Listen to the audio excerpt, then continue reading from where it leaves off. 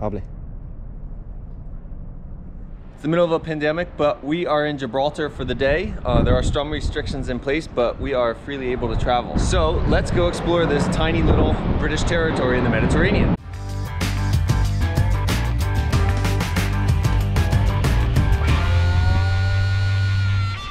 First stop is the Moorish Castle. We're in it now. This is like a tower castle that goes back almost 1,000 years, maybe more. Has been captured and rebuilt by both the Spanish and the Moors. And of course is now maintained by the British. A ton of history in here.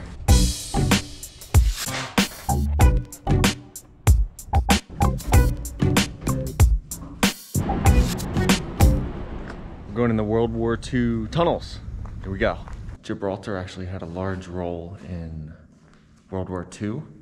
And they evacuated a lot of the civilians of Gibraltar in order to fill the territory with British military. And one of the things they did is dig or fill these tunnels with a lot of wartime supplies. Check this out. Today, there's miles and miles of tunnels within the rock here. However, only some of it is open to the public, like this one right here that we're in.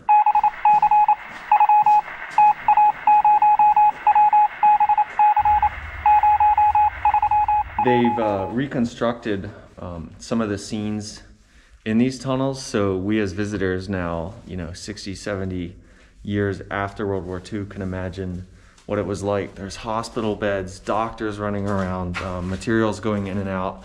It was like an underground city of sorts.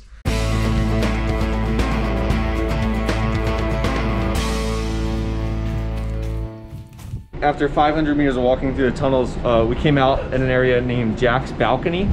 And you can imagine looking out at this view how the soldiers would sit here during World War II to monitor enemies coming upon the shore and how they might act when they saw something, running in the tunnels and the chaos and the preparations that would ensue. Stepping back outside, we're going to continue ascending on foot up the mountain to see the next attraction.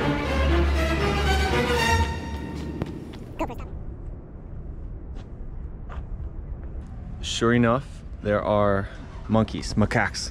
Look at this.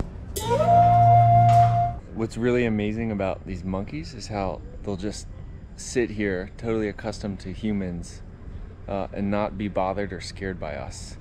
They're not really aggressive because people don't carry food around here anymore, but they will just do their normal thing all day and not worry about us. Here he goes.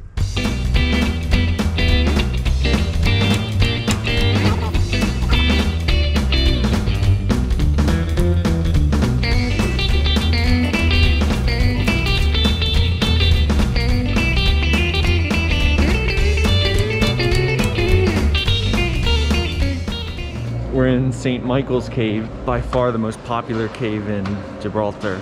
As a caver, it's something of a disappointment. It's such a pretty cave, so decorated, multiple levels, but it's filled with pavements, lights, electricity. It's developed. It's a show cave. Nonetheless, it's something that is definitely a must-see when visiting Gibraltar.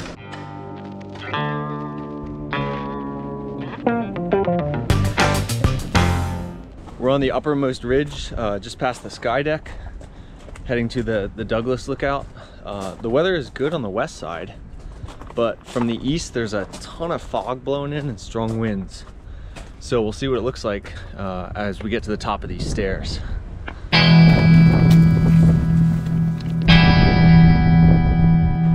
We're at the start of a trail called the Mediterranean Steps, and as we cross over from the western edge right now to the eastern edge, the wind all of a sudden picks up and starts howling. We're gonna be going down these steps and should break through the cloud layer shortly, and we should have amazing views once we get below this blowing fog.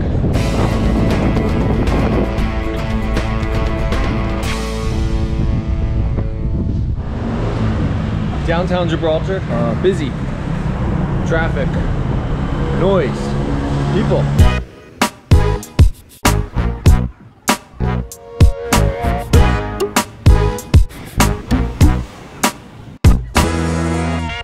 Well, we just left Gibraltar. We just went through immigrations, customs. We're now back in La Línea de la Concepción in Spain. We had a great time. Some concluding thoughts on Gibraltar. It is a small country. It's British and Spanish mixed together. There's things to like the baboons. The limestone is something that was really pretty. The plants, the town is exciting. At the same time, it is kind of a haven for rich expats, tax-free stuff, wealth. I don't know, it feels somewhat artificial. A local we talked to who's lived there all his life said love it or hate it. Some people are born and grow up there and they leave and never come back. Others stay there all their life. They don't want to go anywhere else. Regardless, it's a place that's worth visiting. To see it, decide for yourself. Gibraltar, September 2021. Awesome.